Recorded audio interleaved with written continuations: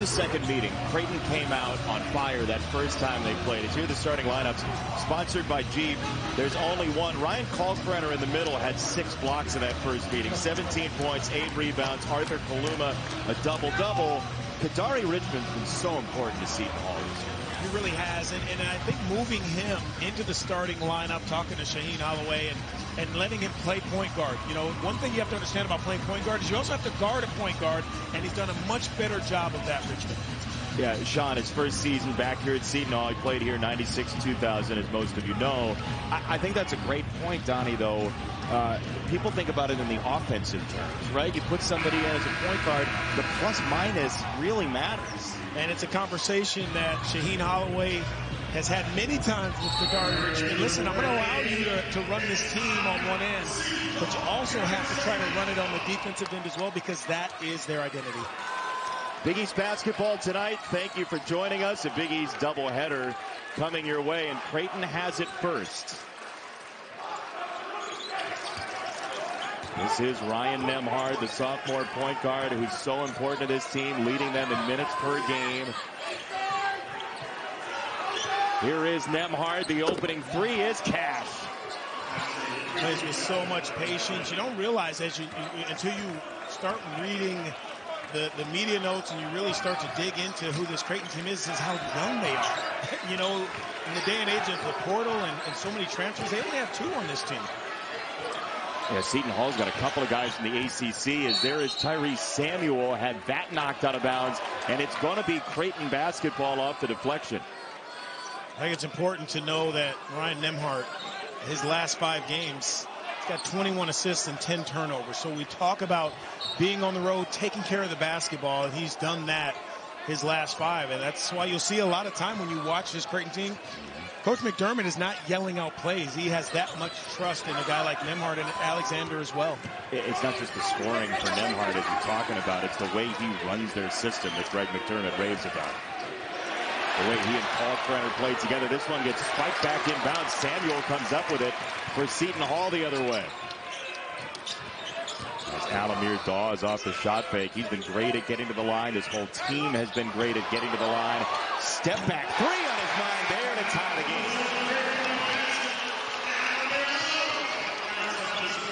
Arthur Kaluma, such a tough guy to defend for Seton Hall. First time around, lost it on the way up. Richmond just tunnels to the rim. He missed it short, and Alexander broke down on the rebound. Everybody getting to the rim so far, and it's going to be one of those games, don't you think? Yeah, how about Seton Hall allows you to get downhill, but they just get in such great position. Not only do they stay in front and disrupt, but they also bring 3 or 4 guys to come rebound. That's what makes them effective, because they're not a big team by any means. Seton Hall, a team that's been down double figures each of their last couple wins. There's a takeaway for Alexander, who had 27 last time out in that win against Nova. And a 3 for Baylor Shireman, his 34th straight game with at least 1 3. And against Nova, his only basket was a 3. He was 1 for 6 in that game. So good for Creighton to see him get it going early. How big's he been on the glass for them? A guy that not overly big, but just has that knack, that instinct for watching the ball and being around it. Samuel on the face-up, tough 2, and it bounces in.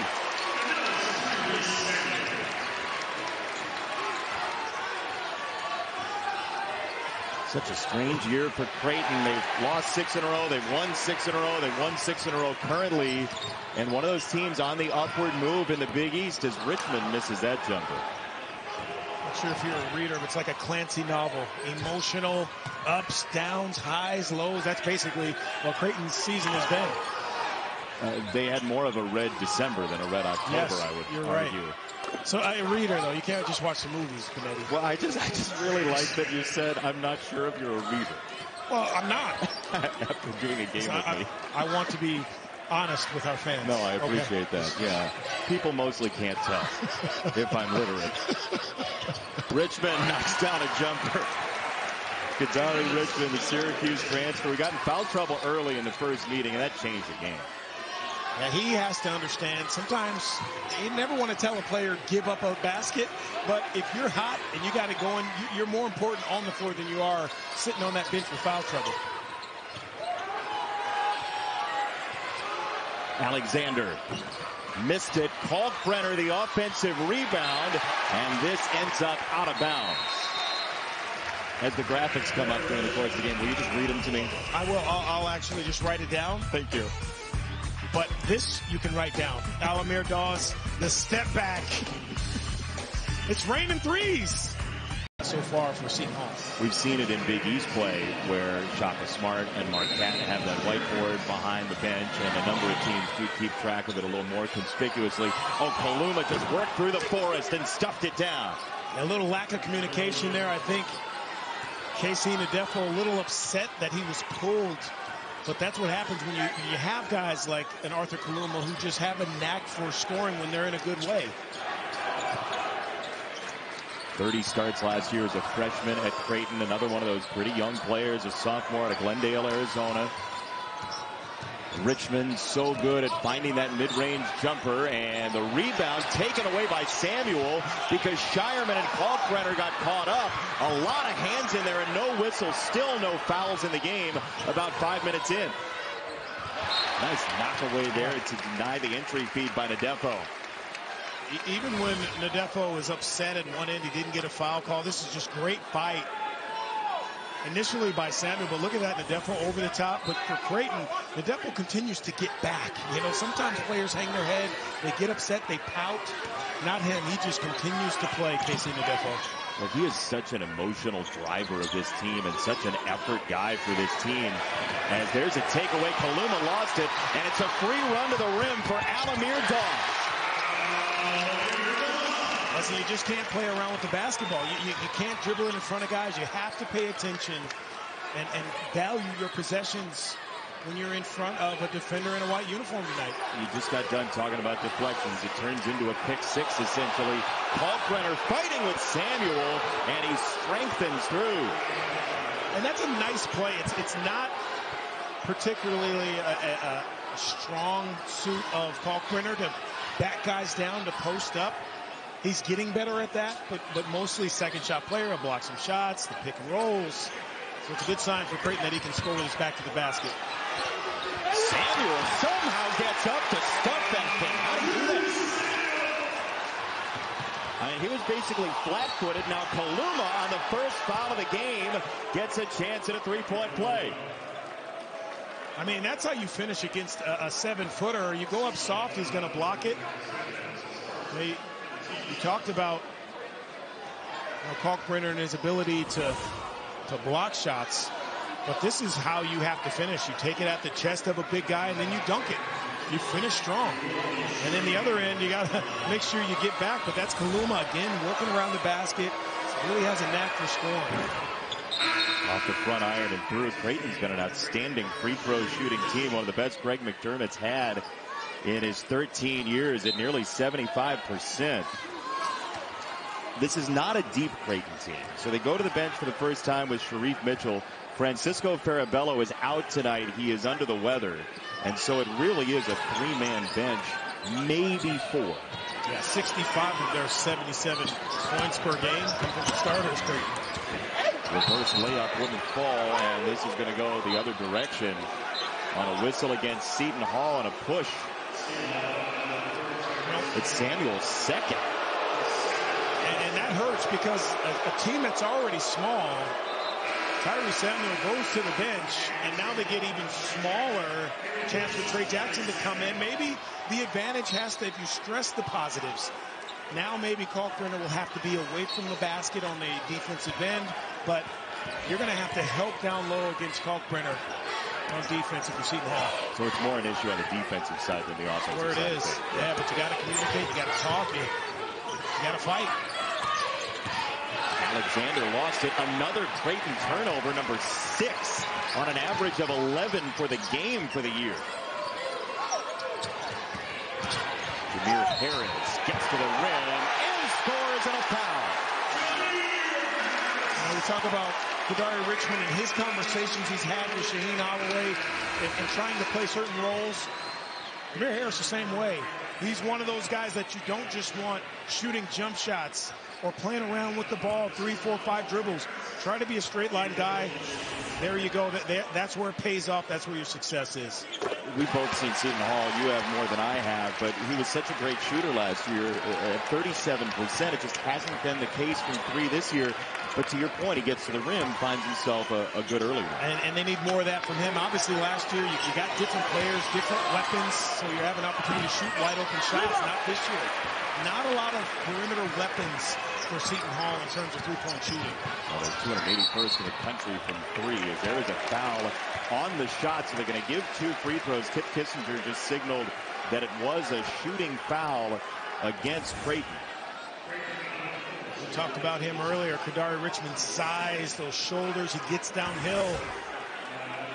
Really, that was no contest for Sharif Mitchell. Yeah, you could say that the shooting portion of the foul, Sharif don't like it, but it was a foul. It didn't look like it was a shooting foul to him. Here, Casbah, wherever it is. Yeah, wherever it might have happened.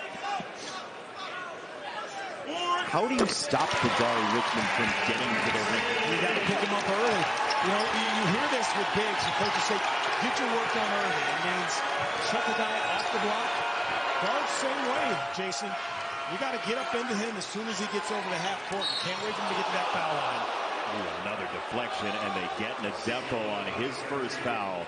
Hands in the cookie jar, though, all night long for Seton Hall to this point. It's a risky proposition for a defensive team like Seton Hall. You're trying to force the officials to call the game the way you play. And the problem with that is you get a couple early tic-tac fouls. Now you're in some situation where you got to get into that bench. And that's a bench without Dre Davis tonight with the ankle injury and a bit of a delayed whistle and a foul against Trey Jackson, the big in for Samuel, who's in foul trouble. I'm not so sure. Listen, this is what fans do, but there's a foul there. You know, you slap down, whether it's on the shooting, and it's an obvious foul. So if you're Trey Jackson, you've already done as much as you can. So now you stand, you contest late, you have to stay on the floor because another foul, and this turns into a 6-5 and under league for Seton Hall. That's right. But I do want to know, I mean, you played in this league, you played in the NBA. How do you tell somebody you've done everything you can when there's such pride as an athlete? Yeah, it's just knowing the scouting report. Kalkbrenner is not going to hurt you from the Big East logo. He's just not. He's going to hurt you from that lower circle.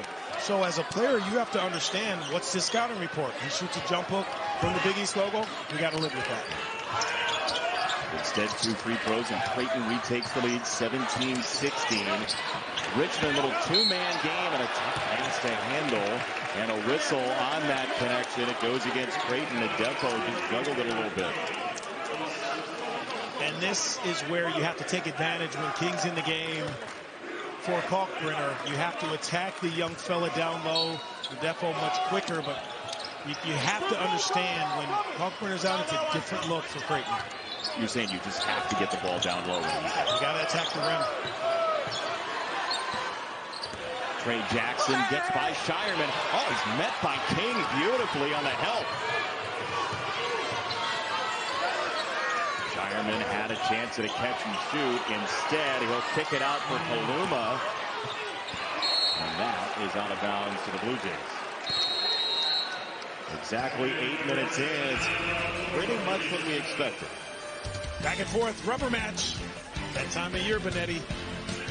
Sure is.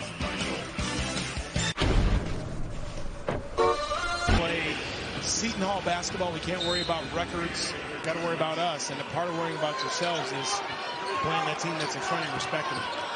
17 in the nest, 12 and 10 Pond today. I mean, if they make a run at Madison Square Garden, this is a top 4 seed. Absolutely. I agree. Alexander on the skip, got it to the corner, and an open look for 3 for Mason Miller, his 12th 3 of the year. The spacing was phenomenal. It's really what makes Creighton so good.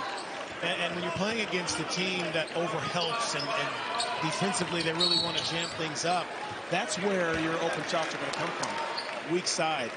Let's take a look, Jason. This is just, it's great that you have your head up. But look how far away the defense is. So now it means the further out they pressure you, the more your help has to come over. And now there's that space on the weak side and more room to recover. They just couldn't get there. As you were saying that, the second foul on Trey Alexander, who's a big-time player for Creighton this year. Richmond to the rim, deflected and pulled down by Sharif Mitchell, who's only played double-figure minutes 7 times this year, but he is well on his way. Trey Alexander gets into that mode sometimes, some early fouls. He's just so active. On the road, you can't do it. Nembhard for 3, and the largest lead for Creighton at 7. Yeah, lack of communication again. The spacing is putting a lot of pressure on Seton Hall's defense. You know, you think you're pressuring guys out some 28, 30 feet, but that also means you have more room to recover, a longer way to run on those skip passes. We've seen it twice in 2 possessions as Shireman got a hand on that. But we know from watching the Big East that Creighton can go on massive runs very quickly with how skilled they are shooting the ball. Yeah, I don't think they get enough credit for being tough either. You know, toughness is not a fist fight, punching guys. It's when you turn the ball over 4 times, the next 4 times down, you got to make something good happen. It's mental toughness as well. Demir Harris leaning and a whistle. Greg McDermott down to a knee, pleading for that possession to end without a whistle. That's just Demir Harris imposing his will. Keeps his eye on that clock, and that's a tough one. Mitchell kind of stepped in. He leaned back even. Tough one to take. You see why Coach McDermott went down to a knee. Well, it's a second on Sharif Mitchell. Kip Kissinger's going to come over and talk to Donnie for a moment. What's the word from Kip? By rule, they can see if the foul occurred before the shot clock violation. And I think it's pretty clear there. Worth looking at, though. Because remember, that ball did not hit the rim, so that's why they're, right. Even though he got it off in time, still has to hit the rim. It looks like it will be 2 free throws as you get a look at Shaheen Holloway in his first year back here to Seton Hall. Still the all-time assist leader at Seton Hall for a career. And the officials are done at the monitor. They're going to talk it over, the 3 of Matt Potter, Kip Kissinger, Bert Smith. That would be a big second foul on Mitchell, because as you said, this is not a very deep Creighton team, and with Farabello out, it's essentially a 3-man bench, maybe 4.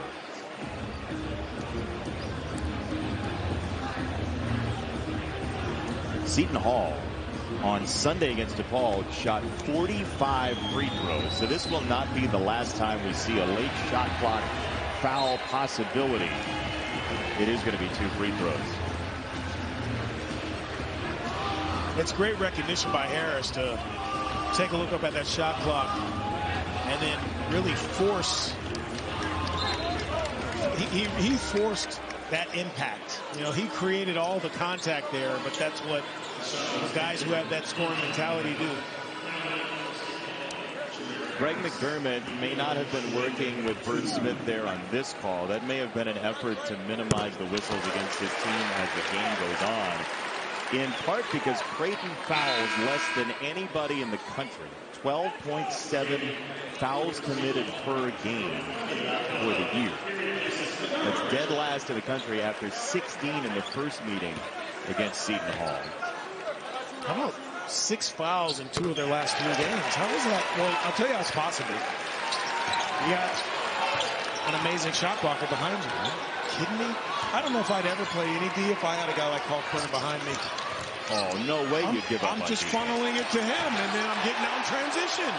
Nice work there by Mitchell, by the way, with the ball in the air to bat it forward to a teammate, but they start the offense so late in the shot clock here. I don't buy it if you would stop playing defense. Oh, I'd take some risks. Shireman whips it into the corner, and Miller didn't know where the shot clock was. So this is exactly what Seton Hall does. You know, we're excited if you're Creighton that, hey, we escaped that, but next thing you know, like you mentioned, you look up 10 seconds, that's what Seton Hall wants you to do. They want you to feel like you've escaped, but only for a few seconds until that shot clock goes down, and now it's a violation, and here they come. Well, that's the epitome of coming up. That whole possession, right? Make it ugly, make it uncomfortable, disrupt. That's what Seton Hall does defensively. Now a deflection and nearly taken in by Nembhard. It's off of him with 13 to shoot. And Seton Hall, you know, it's not always a Rembrandt, right? It's not always beautiful, but they get the job done. And it's a team that Shaheen Holloway basically says, look, I'm going to get 9 or 10 guys from this area. They know how to play. They know how to play my style, and we're going to get the job done. And that is knocked down by Odekali, his first points of the night. And this is what they do. They'll stop you at one end, and they put it together with a nice possession on the offensive end. What makes them really good at times is they put 2 and 3 of those together. Shireman to the rim, changing direction in midair. Yeah, doesn't get enough credit for, we talked about his rebounding prowess, and we talked about how he can knock down some threes, but getting his nose to that rim. Doesn't do it a lot, but he's got great size, great handle. Tate Davis just thought about a three there. Didn't take it. Instead, it's Alamir Dawes. Wow. Talk about a knuckleball. There was no rotation on that shot. Going to be a kick to a little Tim Wakefield there on that. Yeah, and you're shooting it on the way up because you have the bigger Miller in front of you. So it takes a little bit of that spin off of it as it comes off of his fingers. You were mentioning Shireman. We were talking to Greg McDermott at shoot-around earlier today, and he said, I didn't know exactly how the rebounding would translate from the Summit League to here, but man, this kid just has an understanding of where the ball's going to end up, and that's what you hear so much from great rebounders is they just understand angles. And he's tough. So that you know, toughness travels. It really does. So whether it's Division II to Division I, if it's a smaller conference to a bigger conference, if you're a tough player, you got a tough guy on the glass, that's going to travel. You can carry that with you. Again, Creighton into the late shot clock through Kalkbrenner with 7 to shoot. And this is going to be a foul down low on the back end by Kalkbrenner. And if that's Trey Jackson, that's his second personal. This is a situation where your teammates have to understand. Trey Jackson's already got one. He gets another one. You're in big trouble. Go help. Dig. Force Kalkbrenner to be a passer. I don't know if you had the same feeling. I thought Richmond was going to dig. It looked like he was thinking about it. You know, with a guy like Kalkbrenner who's not used to playing with his back to the basket, at least he hasn't in his career really, you got to make him think. Make him uncomfortable. That means going to double, then getting out of it. Now Samuel's back in as Shireman shoots an air ball. This is a critical moment for Seton Hall with the 2 on Samuel to keep him live. Yeah, he's in a tough spot here, because a lot of what Seton Hall does is they try to get downhill. They're not going to throw the ball inside to Samuel to go one-on-one with Kalkbrenner, so he has to be aware not to go over the back on rebounds. Harris spun it out, and that's how his season has gone from 3. Jameer Harris. That looked like one of those carnival games that you're not supposed to win, right? Stuffed animal's been on the rack for 3 years. Ball's lopsided for a reason. That's right. Down low, Kalkbrenner over his head, and we get a whistle on a tough catch. And let's see. They avoid the 3rd on Samuel. It's Odekali instead. Interesting ball game so far.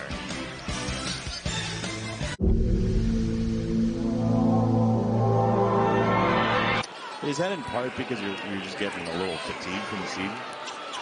No, I think they have. Seton Hall has Jadari Richmond, who we know is a phenomenal one-on-one player. You have Jameer Harris, who can knock down shots. I just meant more what you're talking about, spreading the ball out at this time of year. You're not going to get the same lift from threes, or it's just not going to go well some nights. Well, when you're struggling, obviously it's so many reasons why that happens, but regardless of why that happens, it means you got to move. That ball has to move. It has to switch sides of the floor. Some coaches say you get to the second and third side of the floor. One assist ain't getting it done. No, here's Nadefo going to work with those bright shoes, and he misses. Rebound Kaluma. And there's another opportunity there. You know, it's one-on-one basketball. It's 6 or 7 dribbles to back down and a miss. Not a whole lot of touches for Seton Hall around the perimeter there. Up top, Mitchell got the feet set and knocked it down. And that's big. Anytime you go to your bench, especially Creighton, anytime they go to their bench and they get something positive on the offensive end from one of their guys, especially on the road, it's huge. 15 total minutes from the bench last time out.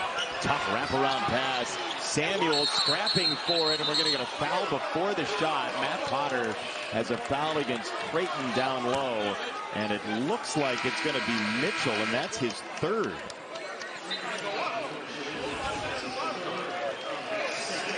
And you see there's just a mishmash. This is what Seton Hall wants. You know, they want clear passes, they want catches and finishes, but those 50-50 balls are so important to their success if they're not shooting. And you talked about it. It's not a great three-point shooting team, Seton Hall, so these are ways to get extra possessions. That's what it's going to take, 50-50s. You saw the freshman from the state of California, Ben Stoltzford, coming in, and on the lob, it's a foul as Samuel attacked the rim. Would love to see more of that from Seton Hall, keeping the pressure on not just the guard, but Kalkbrenner to have to make a decision. Nice little pick and roll. Usually that happens from the top.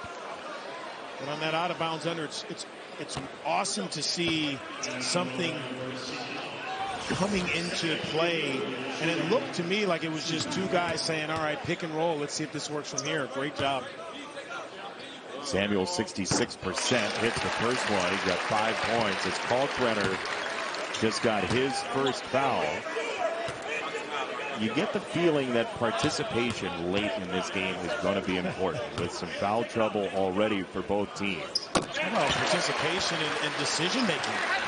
You know, understanding when you're going for a steal, and sometimes that's harder for Seton Hall because they come out so aggressively from the tip. You got to start to play a little bit smarter, not be passive, but just make better decisions as the game progresses. The styles are just so disparate here. Creighton and Seton Hall. Shireman had it blocked by Richmond. Kalkbrenner could not come up with a rebound. And here comes Seton Hall through Samuel. And that's going to be Samuel's third foul. Decision making, Jason. Exactly as you said it. Just set a screen, stay there. Now the work and the decision comes from Kadari Richmond. Take a look here. If you're Tyrese Samuel, just stand there. You know, you lean in. That's an easy one right in front of the official. Tough. Yeah, now you have Jackson coming in with 2 fouls at 6:05 in the first half. And if you lose him, I don't know where you go for size. That's taken away, just ripped out of there by Nadefo. Chase Shireman all the way to the backcourt. What a defensive possession by Nadefo there. Now he hands him off to Jackson.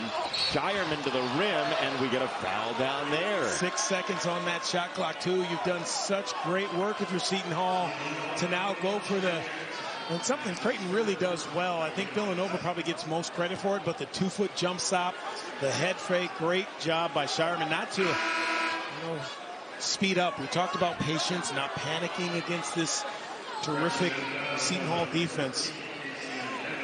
That's 2 on Nadefo, by the way. So 2 on Nadefo, 3 on Samuel, 2 on Trey Jackson. The post players are in major peril for fouls here in the first half. And look, it's the type of game that Seton Hall would like. Will they have enough guys to do what they want to down the stretch? And you talk about Davis being out, so that's another good piece that Shaheen Holloway has gone to that has some versatility. He's without him tonight. And by the way, you're right that Davis is out. Our cameras just showed the other Davis in the game. So Tay Davis is playing Trey Davis, just so people don't think you're crazy. Well, let's get them off the set. One game is not going to change that. Right. Odekali sinks a jumper. Hey, that's a good sign for Seton Hall, too. Really is. You start to get your confidence. That basket gets a little bit bigger, and now more than Kadari Richmond and Alamir Dawes can knock down shots for you. Nemhard to the post. Kalkbrenner against Jackson on the skip. Nice find. Shireman sticks the three. Again, the over-helping. That time, all eyes were on Kalkbrenner, but when that ball is skipped weak side, Jason, you can't turn and look. You have to turn and run and then figure out where you're going after you've already started running. Creighton looked twice for that diagonal, and they performed surgery on the second one.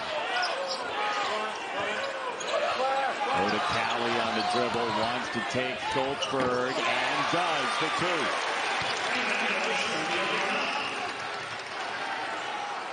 It's a great recognition. Seeing that you got Schultzberg in front of you. Look at, there's another deflection. Love those. Odekali against Shireman, and a deflection out of bounds, staying with the Pirates.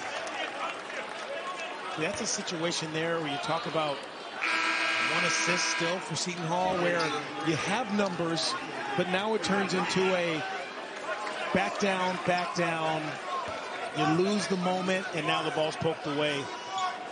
And really, you got to give credit to Creighton and what they did defensively there, especially Shireman. Got back. And now Seton Hall, again, though, the type of game looks like it favors the Pirates at this point. And we get a foul against Shireman, and he can't believe it. That's his first.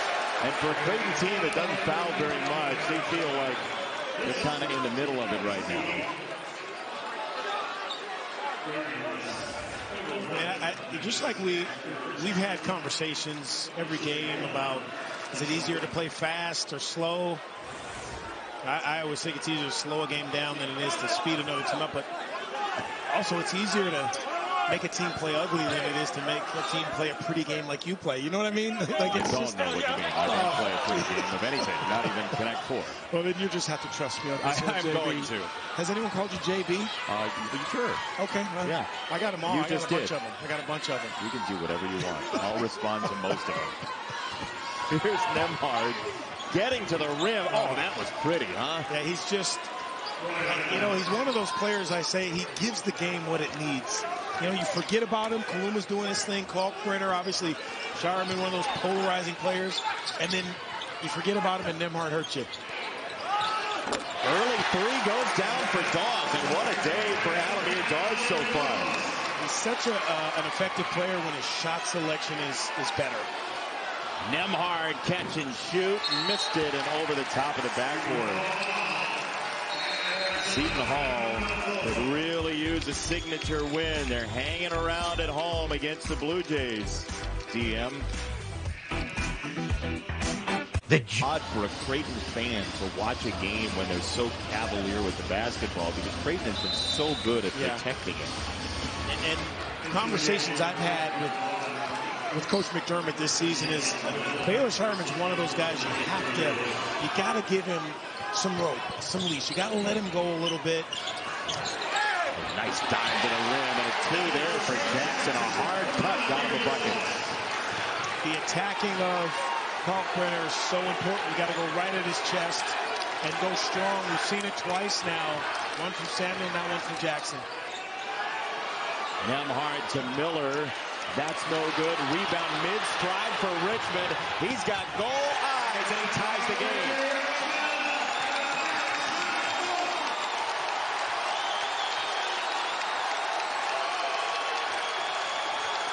Five straight makes for Seton Hall. Another skip, deflected by Miller. Oh, Shireman had a notion there.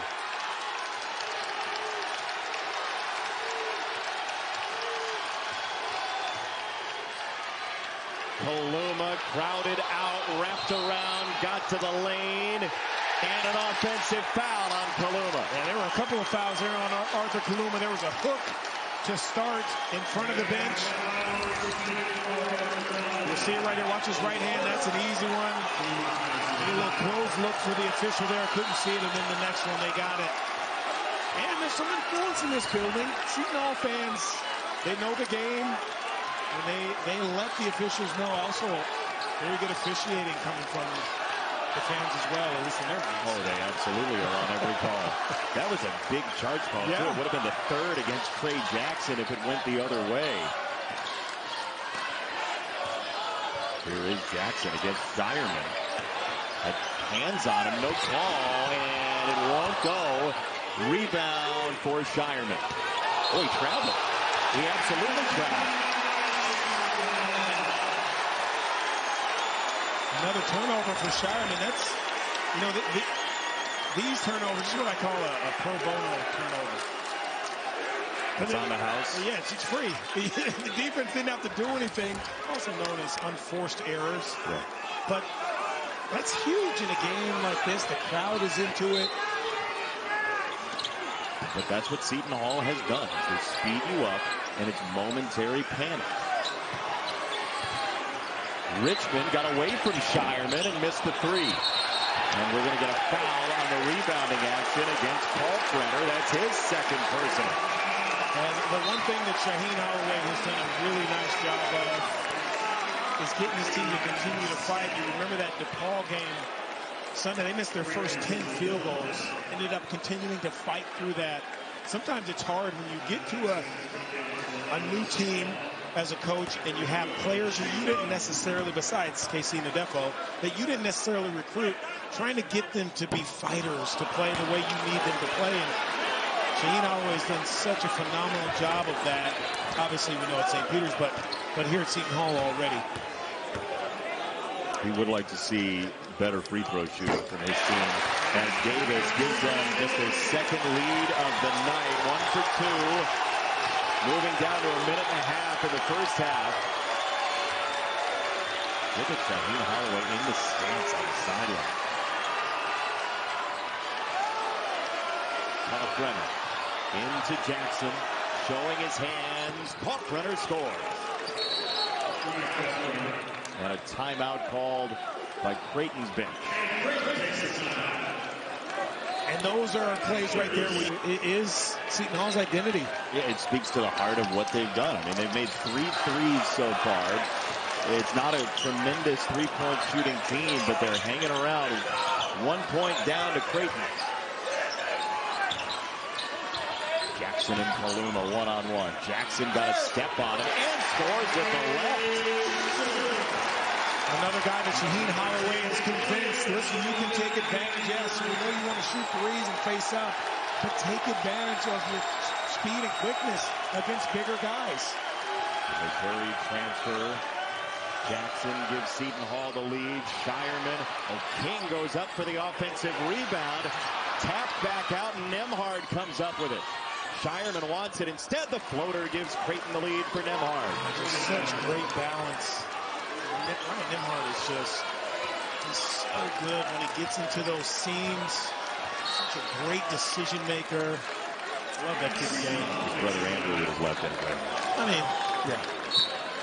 That's an old one. That is an old one. You can take that to your family reunion. I think you stole that actually. So yeah, well, that's a giving you back. They're all recycled, but it's good for the environment. It's a 1-point game. Final possession for Seton Hall here in the first half. Kadari Richmond past Shireman to the rim. Great vertical defense by King, and that's it for a gritty first half at Prudential Center. A little bit better for Seton Hall. To your point about passing, Seton Hall had 3 total assists in the first half. Creighton had 8 on 14 made field goals.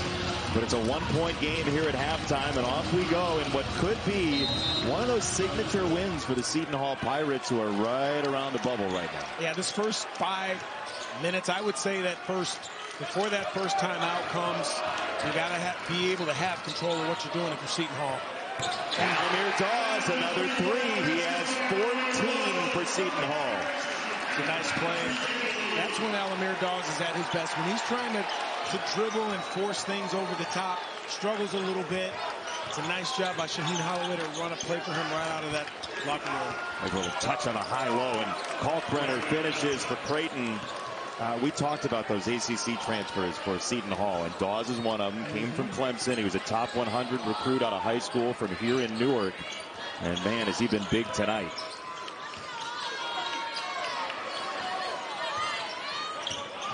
Tyrese Samuel with 3 personal fouls. That's a tough shot that won't fall. It's over the backboard.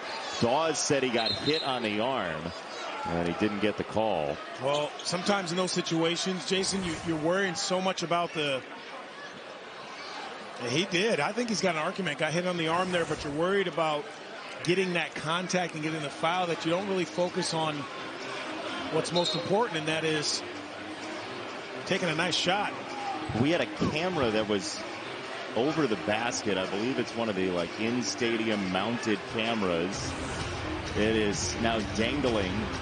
Let's watch from the vantage point of the injured party. Boy, life sometimes feels like that kind of a spiral, doesn't it? I'm just going to say, it's like a night out on the town with Jason Benetti. Don't do it. I knew you were going to do it. I'm just saying.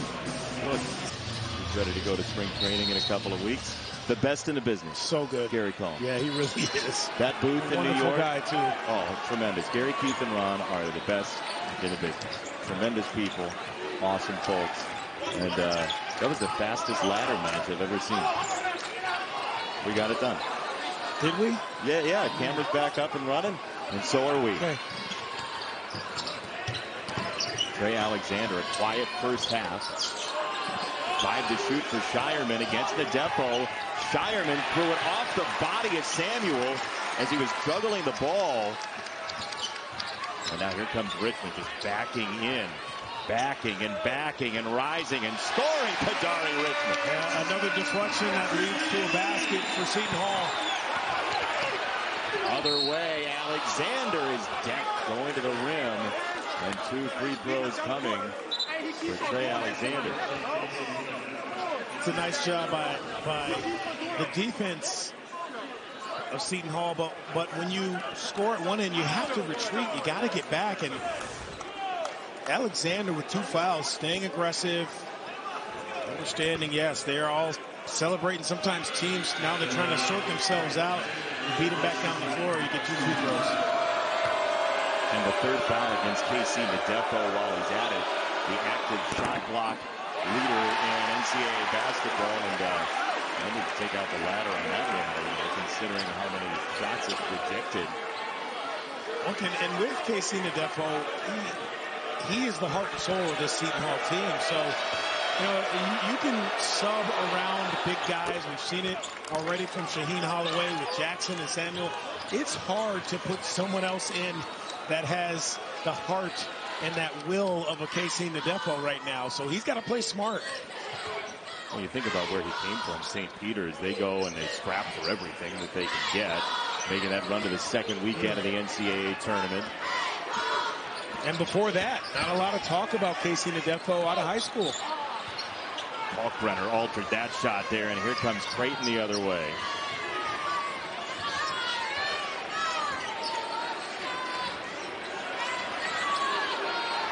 Kalkbrenner scanning, got the eyes up. Samuel, little arm bar, body to body. Shireman up top. Missed it, and we went over the backboard without harming a camera. It took probably 4 fouls, but they figured out how to guard Kalkbrenner. They figured out you make him dribble 3, 4, 5 times, and you don't give up any ground. You don't have to lean into him. You just have to stand your ground and see what he decides to do. So I wonder if we see Creighton deploy him differently here in the 2nd half as Richmond scores again. He looks unstoppable some days and some halves for Seton Hall. Kaluma dropped the shoulder. It's an offensive foul. Nice defense by Nadefo. With 3 fouls, he stayed in there. That's the spirit you're talking about. Yeah, and he only knows how to play one way, Nadefo. And Kaluma helps him. Extends that arm, and he takes the hit. But the question is, how long will Shaheen Holloway leave Nadefo in the game? Listen, there's a lot of time to play. And you want him to stay aggressive. That's the only way he really knows how to play, Casey Nadefo. He's got 3. Tyrese Samuel has 3. Here's Samuel well out high. He's not going to take that. He's only tried 10 threes all year. Maybe he will. And knock it down. It's a different shot from that corner. It's about 6 inches shorter than anywhere else on that three-point line. So a lot of guys are comfortable from there that aren't comfortable up top. Well, they fed him again, and that one was more in rhythm off the catch. Seton Hall by 6. Richmond is looking for a foul against Shireman, and a takeaway for Richmond. Up ahead, Dawes, and he lost it out of bounds. He's done that twice now. He's anticipating some contact. He did it on the three-pointer. May have gotten bumped on the three-pointer, but that can't be your priority here. That's just great defense by Nembhard to jump backwards out of the way. He knew Dawes was looking for the body-to-body. Wasn't there. But the priority is to score the ball. If you get hit, so be it. Maybe you get an extra shot at the foul line, but first and foremost, you have to go to score the ball, not to get contact. Here comes the crowd, Donnie, as loud as really we've heard them tonight, in unison with the defense chant. Paul Brenner spinning. The tip there for Miller wouldn't go, and the wrestling match leads to a tie-up. It'll stay with Creighton. Miller threw his body in there to keep the possession. Really good job here defensively to not foul. Paul Brenner maybe initiated some of that, but this is where I think you need to get the jump ball, the actual jump ball into play. Forget the possession arrow. The teams work so hard on the defensive end. Love to see them jump this ball up. Like in the NBA. It's not that hard. You'd have 3 or 4 a game. That's it. I think our strikes are capable of doing that. 10 to shoot for Nembhard. A lot of late shot clock for Creighton. And again, a deflection for Seton Hall. Even guys that you don't consider defensive-minded guys like Dawes understand they have brought into what Shaheen Holloway has taught them. Fight on the defensive end and will make life easier on this end of the floor. This team has evolved in a major way over the course of the Big East season. Really have. Winners of 7 of 8. Shaheen really wanted points there, and we're going to get a foul down low. And if it's Samuel, it's his 4th. It is foul trouble mounts for Seton Hall, looking for a major win.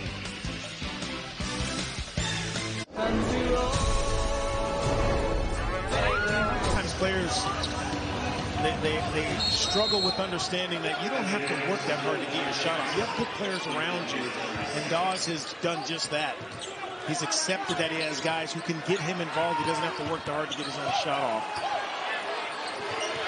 Creighton having to work very hard on the offensive end. Alexander bags a big one.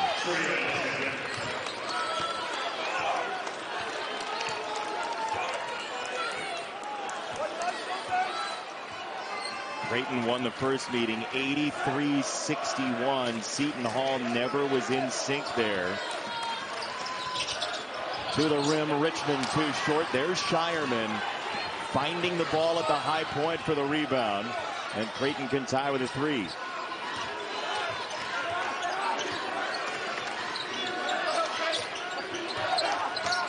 Double screen there. Paul Brenner a rim run. It's absolutely crowbarred out of there.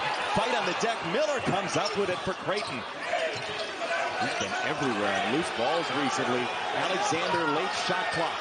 Pitch out for Miller on the catch. Wow, he got it! Wow. Again, the ability to stay spaced. That's coming from one of your younger guys, understanding I just got to get out of my guard's way and be ready to have those hands to be able to shoot that ball after I catch it. Well, tonight is really the land of opportunity here for Creighton off the bench as Otakali knocks it down. Francisco Farabello out. He's under the weather, so some minutes available. And somehow that ends up with Paul Brenner.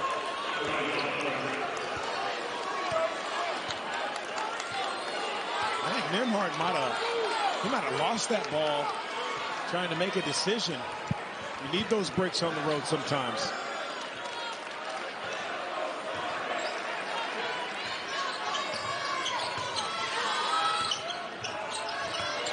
Little contact, no call against Miller, no call there against Kalkbrenner. Ball on the ground. Eventually Jackson comes up with it. He's dispossessed. It's out of bounds. Bodies everywhere, and it's Creighton basketball. Odekale thought he had it, couldn't corral it, and the Blue Jays take over. Yeah, look, this is one where Odekale has to fall right here. It looks like he's pushed. He's got to almost take a dive and sell that to the officials because he was just so off balance. A little nudge did the rest. He's one step away from really cleaning out statistician of the Stars, Ed Spita, and I'm really glad that he ended up courtside instead of on our table. Foul against Odekale, his second. I know, because I saw you grab your drink, so there was no way you were protecting anybody on that one but yourself. Yeah, it's a 1/8 remaining bottle of water I was taking care of instead of Ed, so you see what kind of teammate I am.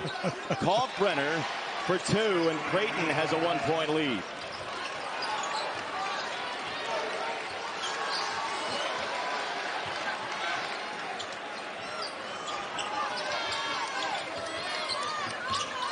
Richmond driving Miller. Got into the lane. Help came. Nadefo didn't want the 3. He wants to drive, though, right into Kalkbrenner. Wow. Again, knowing your strength, they're backing off of Nadefo, and I'm sure you heard this a lot. You're open for a reason. Oh, yeah, I absolutely heard that a lot. So Nadefo understands I don't need to shoot this because I can get downhill once I catch it and no one's on me. I don't know what was the more aggressive move, Nadefo's or yours. We'll debate it during the break. Out of bounds.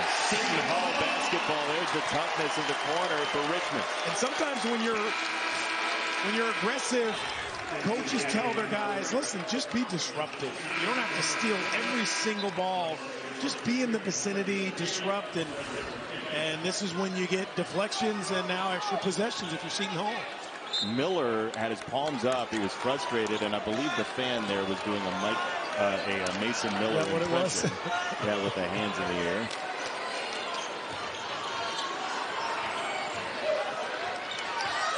Dawes wrapped it around. Jackson the finish for Seton Hall. Nice job by Dawes. You got to think those jump shots earlier helped that move a little step back, and now you draw a couple of guys. Get some attention and give it to Jackson. Now this is a time where Creighton has to continue to get something from Shireman without Kalkbrenner in the game. Wow. And we got an offensive foul against Shireman, who took down Odekale. Fight to the end, huh? Absolutely.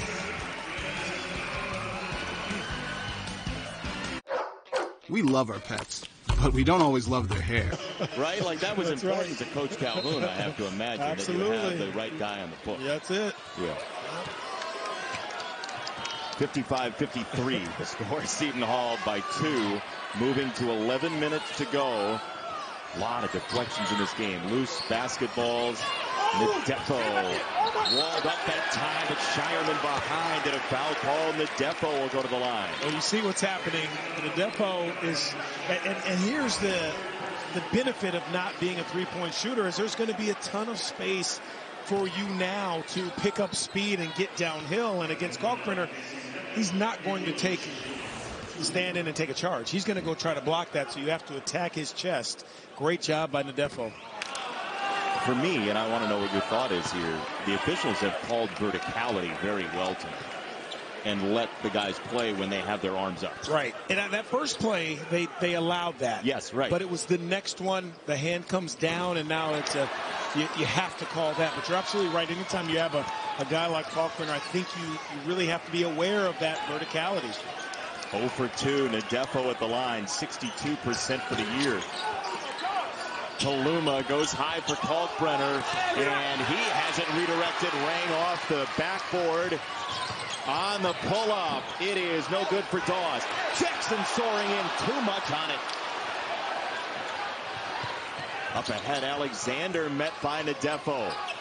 Nembhard to Kaluma in the corner for the lead. That's a big shot. You can tell Graydon McDermott reached down and gave Kaluma 5 as he knocked that down. I thought that was a shot you didn't need from Dawes. Maybe a little bit of a delayed heat check. You know, possession's so important. You don't need that three to probably get that any time. Especially when you played so well in the half court defensively at points. Kadari Richmond in reverse, spinning to face. He missed it. And sometimes those quick shots are just as bad as turnovers, and that's what Creighton turned that into. And eventually led to the 6th Blue Jay with a made three. Up high, Kalkbrenner was on the end line. Seton Hall is defending that so well. The pick, the roll, they're collapsing back. Just take a look, and even if it's not your guy, you got to get back. This time it's Nadefo, it's Odekale. He just kind of continues to back up. That pass has to be a little bit more sharp.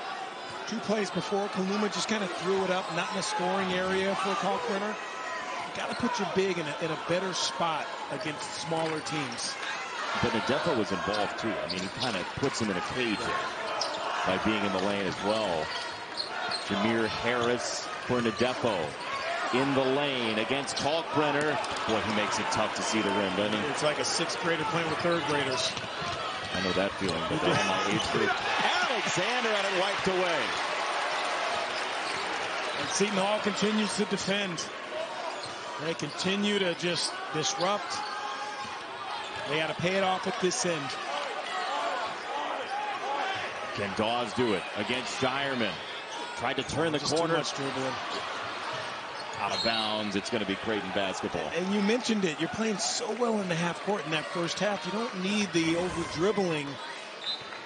This is just a nice job of helping a teammate out. It always seems to be Nadefo somewhere in the mix.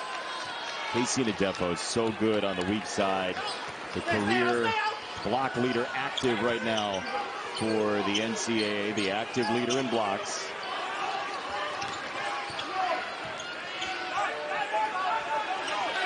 Kalkbrenner on Jackson. Little help Odekale. He killed the dribble, turned and missed. He was in no man's land, Donnie. It's a great job, again, of just standing Kalkbrenner up. I really feel like Kalkbrenner has to do a better job of catching the ball lower. Closer to that block. Now it's just an easy turn over the top, but they're not allowing him to catch it deep enough.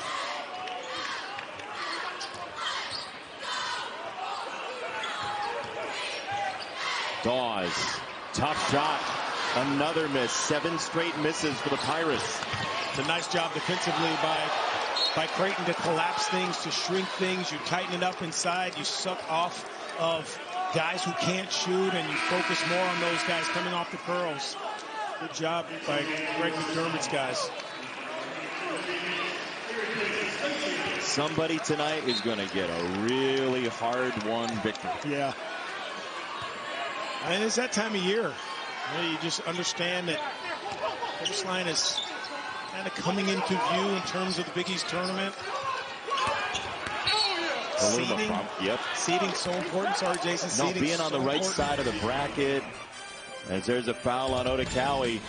All of that on the line, including Seton Hall's NCAA tournament hopes as we come down the stretch.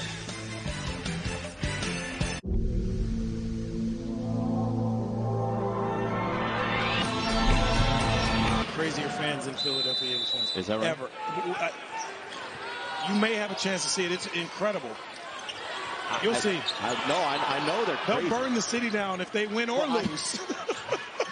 You got to love the passion. It's a wonderful fan base, including Mike Trout, by the way, big Eagle fan. Yes. Alexander across the lane, nice thread through, and he got 2. It's a 3-point game for Creighton. What a pass.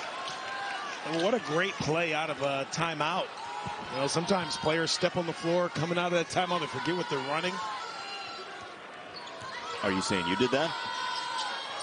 No, I don't think I ever did that, but I have played with guys who just forgot we were even in a timeout.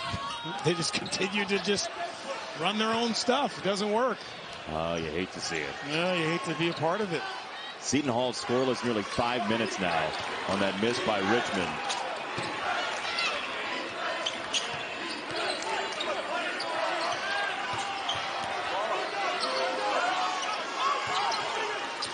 Alexander to Shireman from the corner. Tough shot. didn't call bank. I think that he might have banked that in from the corner. How did he even get that up to the rim? He was bare. Oh, so good. Wow. You know, we've talked about Creighton and their home court advantage. They travel. I mean, they travel really well. And they love their team. You look around here, obviously you can't tell which ones are the difference of Seton Hall and Creighton, but how many more do you need if you have a guy like that? None. None. He is the leader of the band. Creighton by 6. Seton Hall's gone quiet offensively, and a big floater there for Dawes and the Pirates. So now here you go. You need some pressure. You come out of a timeout, you make a basket. Now you need your defense to step up. Guys have to know where they are. Harris is playing catch up a little bit here in that zone. Dawes looking around to see the help on the screen from Kaluma. Shireman had it blocked by Nadefo.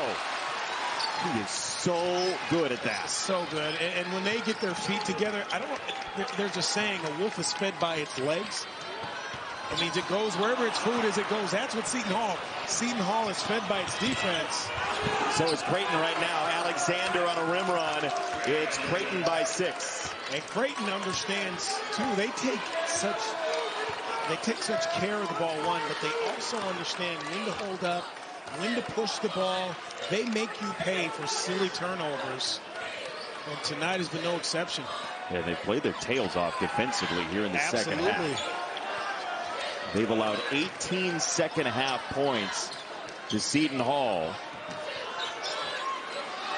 Samuel on the face-up over Kalkbrenner. Missed it. Good defense by Kalkbrenner. That's the effect he has. You don't want to try to put it on the floor. He covers great ground. And obviously he has the length. In Big East play only, Creighton has had the best field goal percentage defense in the league. So not surprising they would play strong D as Alexander threw it right to Richmond. Shireman in a bind. Richmond left it short. It's out of bounds to Creighton. How about Shireman getting back? And Richmond playing a little hero. Yeah, we've seen it a lot for Seton Hall, especially in the second half. They do a nice job defensively and just can't pay it off at the other end. And it's because of guys retreating, being disruptive. And that time it was Shireman. Great job.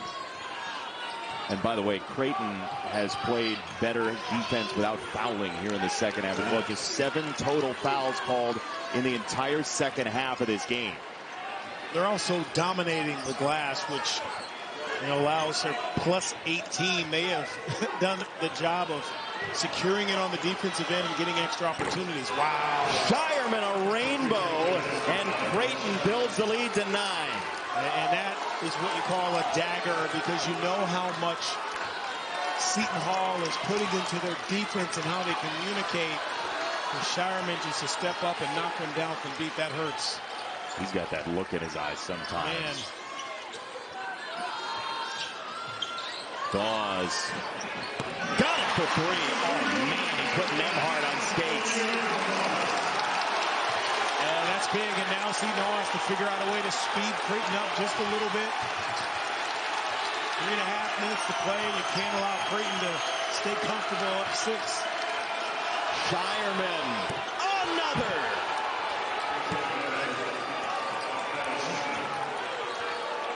It's a 9-point game for Creighton. I don't know if that was a Creighton fan or a Seton Hall fan that just elbowed me on the top of the head. That's how wild it is in this building. That shot came down so hard, you got a piece of the action. I looked over, your head was down. Here's Nemhard ahead of the pack. Reverse, and it's a goaltend. The tempo tried to wipe it away. There was very little contact on the rim in these threes for Shireman. The contact was all on Donnie's skull. Yeah, how about 2 daggers? Shireman knocking it down from deep. Saturday on Fox. This is his 114th game today, so he's got some mileage, he's got some creases, but he also has a toughness that he's built up. He's got almost as much mileage as you've gotten tonight after the guy cracked you in the skull. Hey, Newark's a tough city, man. Hey, I'm just disappointed. Newark's a tough city. Now Donnie's talking directly to the fan instead of me. It's his dream scenario. He's got somebody else to talk to. Now Creighton, I mean, you talk about this team, and you think of Creighton, it's a sleek offensive team. They spread the floor the whole.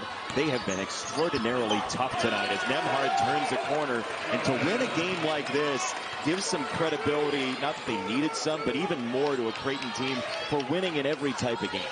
You know, they don't get enough credit for being a tough team. Yeah. They just don't. You talk about their shooting. You talk about Kalkbrenner and his defense, Nembhard's speed, Alexander's ability to score. I just don't believe that they're given enough credit, Creighton, for their toughness. And they showed it tonight.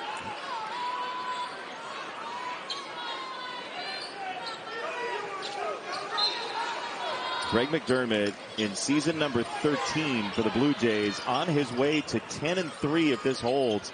They've shot 61% from the floor tonight against a very good defensive team in Seton Hall. Kalkbrenner using the body against Samuel off the pump. He scores. And that's a nice job by Kalkbrenner to say what we talked about earlier in the game. Just sometimes you got to let him score. It's more important to get that time off the clock. Yeah, to keep Seton Hall right now, we're 38.5 minutes in, to 12 free throws attempted only. That's really hard to do, Don. It is, especially for a team who doesn't shoot a lot of jump shots. Paluma got hit hard, and he'll go to the free throw line. Some coaches complain that they're not going to the free throw line as much as their opponent, but usually those teams are teams that shoot a lot of jumpers, a lot of threes. This is not a Seton Hall team that shoots a lot of jump shots. So the fact that they have only been there 12 times is pretty special when you talk about Creighton's defense. Paluma hits the first one. How big is the game coming up Saturday? Already a sellout as of a couple days ago in Omaha. UConn, Creighton. Then they'll take on Providence as well. Happy Valentine's Day from Bill Raftery and I from Rhode Island. Odekali off the window, tipped by Shireman to Kalkbrenner. Who is the scariest team in the Big East right now? I think it's got to be this one we're looking at. Xavier is still trying to figure out life without Fremantle, and they will. They're so well coached, but I think we saw them play tonight. Creighton is definitely better than what their record has shown, and they showed a lot playing against this pesky Seton Hall defense. And their own defense, again, we talked about it. They've only allowed 23 points in the second half. And, you know, for Shaheen Holloway, some opportunities still here on the schedule. They're at Villanova. That at UConn game is so big for them. Then Xavier at home. Still some chances to get a signature win as they move toward loss number 10 for the year. You know, the net ranking in the mid-50s opening play today. The Garden's going to be so important to especially Seton Hall for their NCAA tournament fortunes. Every game has to be approached as an opportunity to put yourself in better position. For some teams, it's to play the spoiler. Seton Hall is not that team right now. They're a team that, you know, maybe on the outside looking in, but they still have an opportunity. I think the schedule lends itself to that. And you got to clean up a couple of things, but their ability to play defense and make teams play their way is what makes them so scary still. Well, and to your point about their defense, Creighton right now at 61.4% against Seton Hall tonight. That would be the best field goal percentage in a Big East game for anybody this year against this defense. Kalkbrenner saying, did we need that foul on me? Was that necessary? DePaul Villanova coming up, and the Blue Demons have played some better basketball recently now. Hey, you get into that part of your schedule where you're like, okay, we can get this one, we can surprise some people, you know, we can get a nice quad one win, but you're also getting into that part of the schedule where you don't want to come in here and get popped by a Georgetown team. You know, a team that really has struggled all season, the last 2 seasons. Those games are just as scary, if not scarier. Just going to walk it out now. Seton Hall led 55-53. Creighton has closed 22-7 from our statistician Ed Spida. We've mentioned that a couple times. We might as well mention the people who work way harder back in Los Angeles. Tyler Dare, our director. Brad Weimer, our producer. Everybody associated with this telecast. Shot clock violation. In the middle of those heartfelt, sentimental comments about our stat guy, Ed. 7 straight wins for Creighton. Longest in a conference since 2012. And look out, United States. Seton Hall falls to Creighton.